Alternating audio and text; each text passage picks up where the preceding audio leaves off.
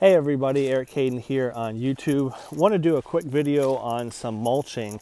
If you saw our videos back in the spring, I apologize for these weeds. I certainly let the pre-emergent and weed control kind of go over the last couple weeks. It is what it is. But back in the springtime, we put down 7 cubic yards of cypress mulch, and it's done pretty well. It's held up. We'll probably freshen that up in the spring, and we might choose something that's a little darker color. Not a huge fan of the light color of the mulch. Next goal for next year is also get some sod in between these rose gardens where it's kind of 100% weeds. But elsewhere, I don't know what the cost is. It seems like it might be a little cheaper. I've done pine straw in the rose garden before. It's definitely a southern type of mulch in that we have a lot of pine trees. If you've seen any of our videos, sandy soil, lots of pine trees here in the eastern part of the state, and throughout a lot of the southeast. Azaleas and pine needles go hand in hand. So we're going to freshen up this bed today. I did cut down the not the daylilies, the canna lilies. Cut those down. From what I read, the bulbs in the ground have already gotten all their energy now that the leaves have died off with our hard frost. So cut those down, and we're going to do some mulching. Reason why I'm doing pine straw here, again, the cost might be a little bit cheaper. This is a pretty big area, but I've got some blueberry bushes.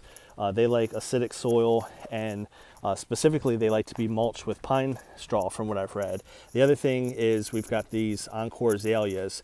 So this whole area is going to be mulched in or remulched with pine straw. So I just want to give you a little before.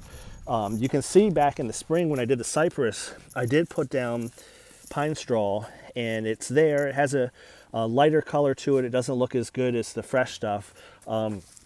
I'll use it here, but one reason I don't like it for the rose garden, I know some rosarians use it, and it's not a bad mulch. It does what a mulch is designed to do: retain moisture, make the temperature extremes not as much, so not as cold in the winter, not as hot in the summer. Modify is what I'm trying to say, the soil temperature. It does all that, but it doesn't add a lot of organic value when it breaks down. It takes a little while to break down, which is a good thing if you don't want to have to replace it. In this case, we're going to top dress it, but we already have a good base coat. I prefer a hardwood mulch because as this breaks down, it is adding some humus and some good stuff to the top layer of the rose garden. So anywho, we'll get to the rose garden itself in terms of mulching in spring of 2021 when we get there. Wanted to give you a before, again, how it looks, this garden, and then we'll do an after. We're going to do the climbing roses, the azaleas, the blueberry bushes, and then this was our old compost pile. On the far right and left are encore azaleas, and in the middle is a black diamond crepe myrtle. I just weeded this garden, sprayed Roundup well away from the plants, and then used a hoe to dig up the rest. And if you look really, really carefully, these yellow little dots, that's my snapshot. That's the pre-emergent that needs to be watered in. We got about 1/3 of an inch of rainfall yesterday. So with the pine straw on top, that should be good for the next couple months so we don't have any future weeds. This is a rose channel, so let me show you a couple quick roses that caught my attention even after the hard freeze we had. This is Marilyn Monroe, still looking quite good. That is Ring of Fire, looking good as well. Let's see, I saw a couple other, I'm always looking outside. I was checking the rain gauge this morning. Look at that. So again, some of them got a little frozen, but some were, I guess, more of a closed form. That's Let Freedom Ring. So the hard freeze really didn't affect them. And we certainly had it. Our temperature got down to 27, and all my, that's Let Freedom Ring as well, all my weeds in the garden, and that's Zach Noble's, all the weeds, at least the annual weeds, did get zapped by the frost. You can see here, this nutsedge got zapped by the frost. So we did have a killing frost, but a lot of the roses are still looking good. I don't know if it's because they're up higher or they just were maybe closed. That's Jewel Grace, and they didn't get affected as much. So that's it for this part.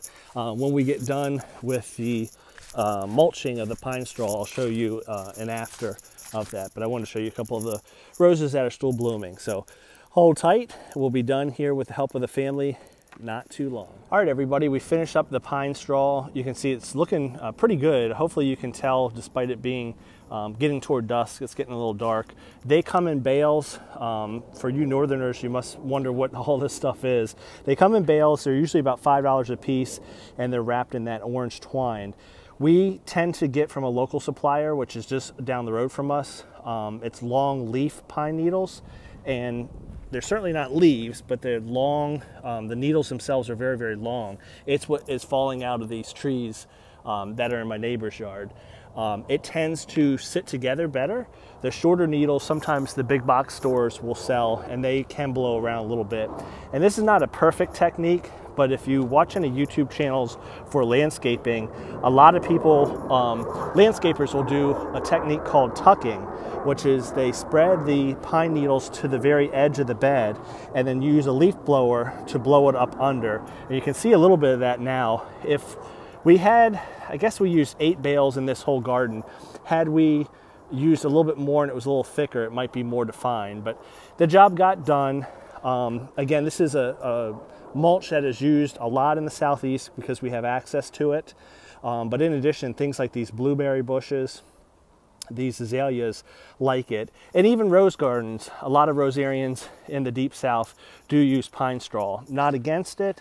I think it could be a little more expensive than wood, I'm not sure. The one thing that's definitely better than a bark mulch, it's way easier to put down, and I mean the pine straw. You carry those bales, and with my kids it took us 30 minutes to do this. And this is a pretty large area. You can see this whole area back in here, and then our newer garden over here, this used to be the compost pile that used to just kind of be a weed pit. That's mulched in now with the Encore azaleas and the crepe myrtle. So scroll back earlier in the video and you'll see quite a contrast. As I mentioned before, the reason why I don't do it in the rose garden, I like to get some organic matter when it breaks down, and you just don't get that with pine straw. So like with everything, it's a give and take. The plan next year, this is the first time I ever got mulch delivered, going back to the roses, that cypress mulch. We did that in this past spring, 7 cubic yards. I'll probably do that again, but I want to get a darker mulch. I'm not a fan of the dyed mulches, but some type of more natural dark hardwood. The light just didn't look that great with the centipede lawn. But I'm learning a lot down here. Pine straw, centipede for grass, definitely different than what I'm used to up north in terms of the northern grasses and the types of mulch we used up there. One last thing, the reason why I have different types of mulch in the yard, we mentioned that we like the organic component of hardwood mulch when it breaks down for the roses. This is easier to spread over a large area. And then around the fire pit, we're going to do some type of hardwood or something that's not quite as flammable as pine straw. So you'll notice the fire pit is a decent distance away from the pine straw. And we always have a little canister of water to put the fire out anyway. But just to be extra safe, just kind of doing an overall tour. My lantana I trimmed up yesterday. Some of these other perennials, excuse me, some of these other perennials are looking pretty good in terms of, despite having a hard frost, they don't look like the lantana that definitely took it. Last leaf with this is a purple coneflower.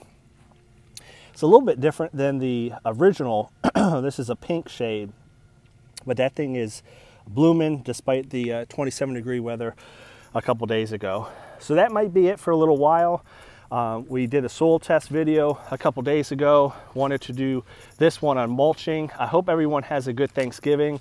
If I don't do a video before then, I hope you're able to see family, even if it's virtual this year. I hope everybody's being safe. On November 30th, Palatine is going to start their shipping of their fall roses. I ordered 3 roses, 2 moonstone and a Gemini.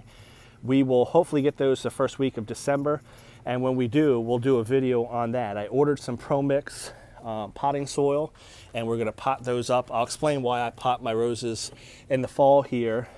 Up north, I would plant them straight into the ground, and even with snow and cold temperatures, they did well.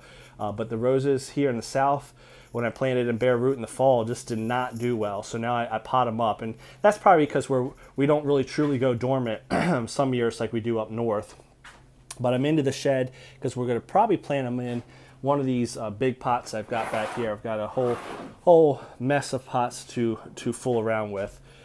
So that's it from the garden. That's what you can look forward to coming up. It'll be a video on potting up those fall roses, and I kind of alluded to why I pot the roses here as opposed to put them in the ground. It's really all about where you live, because I've certainly done things differently when I lived in different parts of the country.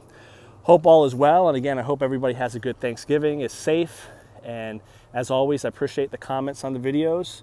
What do you use to mulch? This is the second application of pine straw this season in this garden. Do you use something else? Do you pay to get it delivered, to put down? Do you have some tips on what you do in your garden? Love to hear from you.